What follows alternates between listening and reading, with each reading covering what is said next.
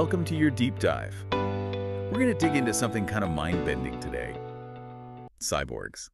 And I got to say, when I hear cyborg, I instantly picture, like a movie character with glowing robotic eyes and maybe a bionic arm or something. Yeah, totally. The classic Hollywood cyborg. Right. But the stuff you sent over, especially this Andy Miah's work, it's like he's saying, hold on, our idea of a cyborg needs a serious update.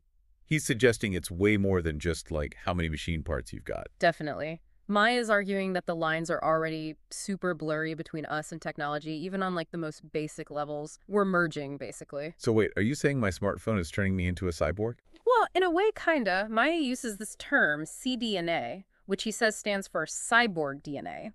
It's like technology, especially the really tiny stuff, is becoming so intertwined with us that it's almost like a new kind of DNA, shaping who we are and how we function and all that. cDNA, okay. I'll admit, it sounds a little sci-fi, but also super interesting. Can you give me an example? Like, what does this cyborg DNA actually look like in real life? Okay, imagine something like gene editing. That's where we can actually change our DNA, maybe get rid of diseases or even enhance our abilities, right? Miah says that kind of thing. Where we're messing with our actual biological code, that's a prime example of cDNA in action. Okay, I think I see what you mean. It's not just strapping on a gadget anymore. It's like technology is becoming part of our core makeup. Exactly. And that's where his argument gets even more interesting. He actually compares the way cDNA spreads and copies itself to how real DNA replicates. Wait, hold up. How does that even work? Are you picturing tiny robots invading my cells or something? Not robots exactly, but you're on the right track with the whole tiny thing, big impact idea. Think about it. A tiny bit of DNA can insert itself into these bigger strands, and then it just copies itself over and over. Eventually, it can change the whole organism. Mia's saying that technology, the nano stuff especially, it's becoming part of us in this crazy, powerful way, fundamentally changing what we are at our core. Whoa. That's a pretty intense comparison. So instead of thinking of humans and tech as separate things, Mia's saying we got to start seeing them as like this blended thing, almost like a new hybrid life form. Right on. And that, my friend, is where things get really complex. Ethically, philosophically, the whole shebang.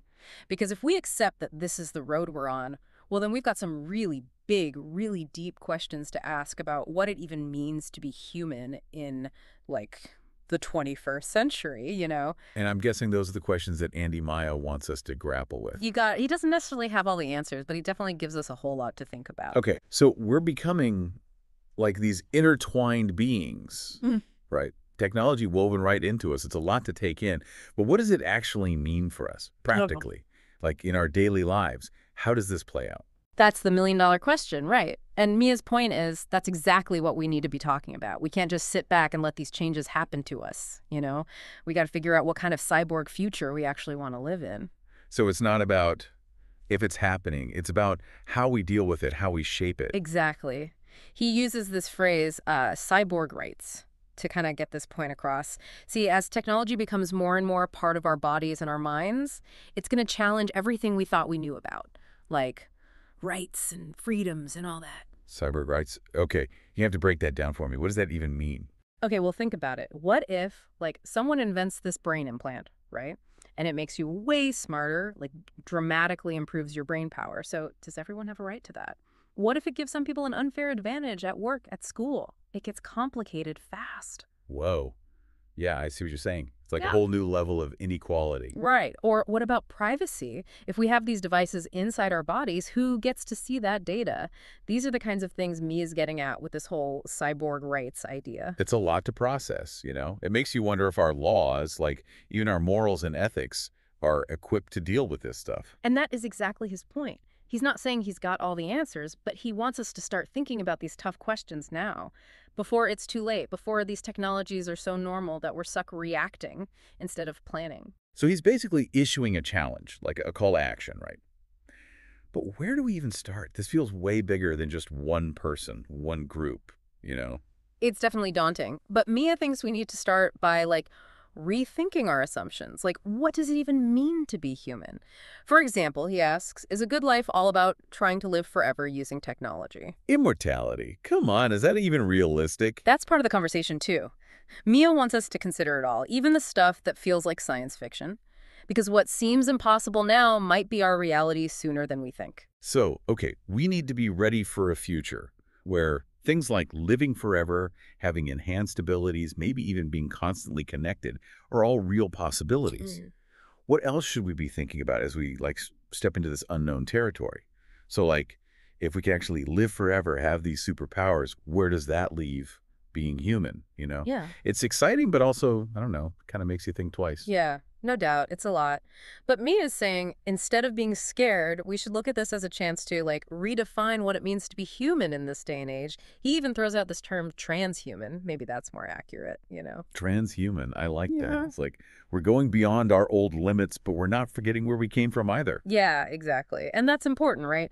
Because the more we blend with tech, the more we got to hold on to the things that make us us, the human stuff.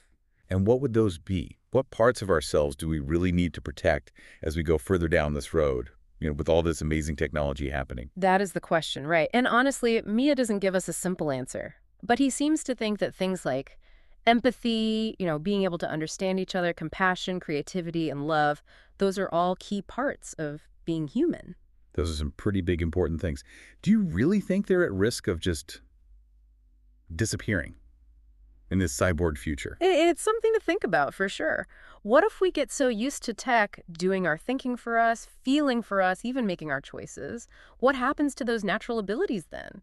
Do we lose them? Do we have to, like, work extra hard to keep them alive? These are the questions Mia wants us asking. It's almost like we're in this new era of discovery, but instead of finding new lands, it's like we're rediscovering ourselves. And maybe, just maybe, we're figuring out what it means to be human all over again. That's a great way to put it. And I think that's a good place to leave this deep dive, We're at this crossroads. The decisions we make about technology, they're going to echo for a long, long time. It's a big deal. So as we take all this in, this whole cyborg future thing, we got to ask the important questions, right? What kind of world are we trying to build? What matters most?